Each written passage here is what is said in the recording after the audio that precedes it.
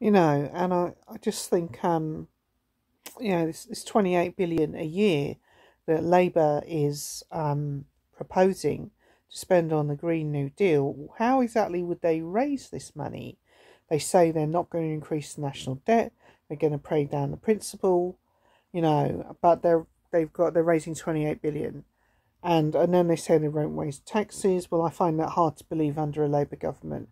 We all know Labour is tax and spend, despite the fact that the tax precept is the highest it's been in 70 years, and that's under a Tory government.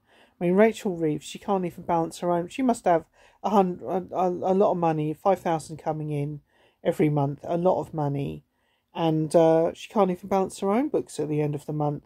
So how can she balance the books of the nation? I do believe that if you're declared bankrupt, you can't stand in any political office. So what's with that?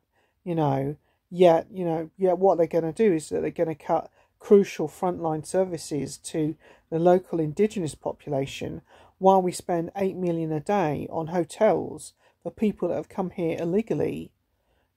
So what's with that? Is that going to cut? I mean, under Labour, that they would roll out the red carpet to all these people.